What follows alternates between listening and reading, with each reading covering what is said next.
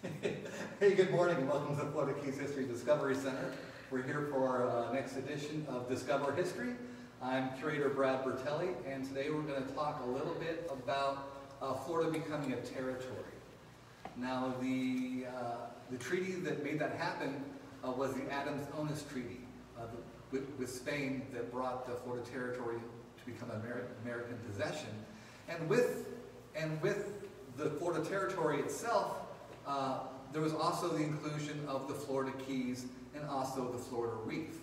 And the Florida Reef was a really important aspect of this land deal, of this property deal, for a number of reasons, and those reasons did not escape the American government. So prior to, and this happened in 1821, by the time the treaty was finalized, and because the American government realized what was happening, that they were going to acquire Florida and the Keys as well as the Florida Reef, they had begun to do studies about the dangers of the area, because the Florida Straits separated, all the commerce coming from the Mississippi River through New Orleans, along the around Key West and up through the Florida Straits to the northern markets in Chicago or in Philadelphia and Boston and Charleston and New York.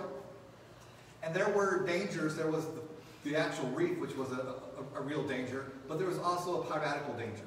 And so in 1819, the government had been looking into the dangers and into what was going on, and that was when President Jackson he instituted the West Indian Squadron, which was the anti-piracy squadron that came down to the West Indies to clear out the area of pirates, with Commodore James Biddle being the first person in charge of the squadron. He wasn't super effective, and was shortly after being given command would relinquish his post, and this was given to Commodore David Porter, who is really the one who's recognized as being a part of the West Indian Squadron, and he's the one who went to Key West and set up the Navy depot down there and operated his anti-piracy squadron to clear the waters of pirates in the West Indies, which didn't take a long time. After a couple years, he had pretty much vanquished piracy in the West Indies, although not in the Florida Keys. A lot of people think that these pirates were in the Florida Keys. They really were not.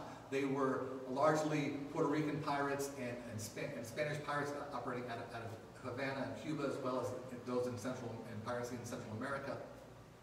In fact, there is a great map that a local gentleman, Brian Schmidt, who was a collector, shared with me, that had a list of all the piratical attacks against American interests from 1818 to 1825, and of the 89 attacks listed on this map, and some of them are quite brutal, only one mentions the Florida Keys, and that wasn't really even the island chain itself, but the waters off of the Florida Keys. But this anti-piracy squadron was not the only development and the only action the government took in regards to this Florida Reef becoming a new American acquisition. Now, what had been going on, for a great many years, for I don't want to say 100 years, but for a long time, was wrecking was still happening even before America got involved with the property, with the territory. And these wreckers were English wreckers working out of Nassau, and then Spanish wreckers working out of Havana. And these wreckers would come, salvage ships that were wrecked on the Florida Reef, and then take their cargo back to their respective home ports. The Spanish wreckers going back to Cuba, and the English wreckers going back to Nassau. And the American government also realized that all this commerce, all this money coming from these wrecked ships was going away from American ports, American interests. America was not benefiting from this new acquisition they had. So in 1823, and partly because of the recommendation of Porter, who recognized the rather loose laws that were governing the wrecking industry and what was going on along the Florida Reef, who recommended, Porter recommended that something be done. And one of the primary things that happened the in 1823 when this first wave of wrecking laws were established, one of the primary goals of this was to indicate and to talk about or to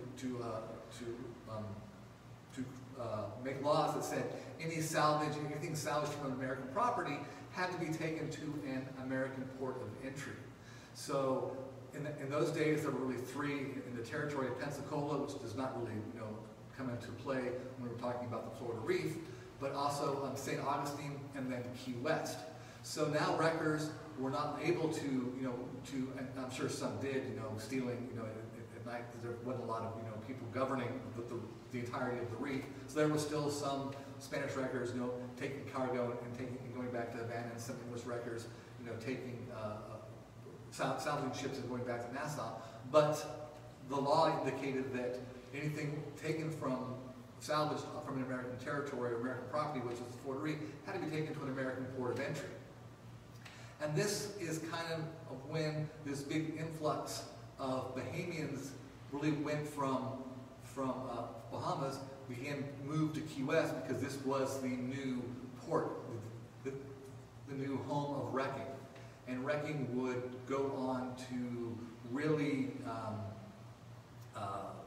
create a new commerce, a new business, a new enterprise in the Florida Keys and in the territory, and it would go on to make Key West one of the richest cities per capita in the United States, and with at one point more millionaires in Key West than anywhere else in Florida, certainly, and the burgeoning U.S. At the time. But those were the two really primary things that happened once Florida became an American territory. They wanted to clear the area of pirates to make sure all these commerce ships that were leaving, that were departing New Orleans after all this commerce was coming down from the north down the Mississippi River into New Orleans, and then loaded on to merchant ships, and then trekked up through the Florida Straits into East Coast markets. They wanted to make sure that was protected, so they hired first Biddle and then Porter to take care of the pirate part of it. So the waters became safer, but then there was still the Florida Reef itself, and they wanted to make sure that ships that were wrecking there, that all that cargo, all that money that was out on the reef was coming back to America, so they could America first. So we could, so they could, claim the money and get what was due. So that is our little history lesson for today. This is going to be our last Discover History session for the year. We'll be back after in 2021, which is going to be an amazing year compared to what we have what we are almost finished going through. And so we look forward to seeing everyone back. I hope everybody has a safe and happy holidays. And goodbye to you guys. I'll look forward to seeing you in I don't know, 2.5, 3 weeks. So have a great week. Have a great safe holiday, and we'll see you back soon. Thanks so much.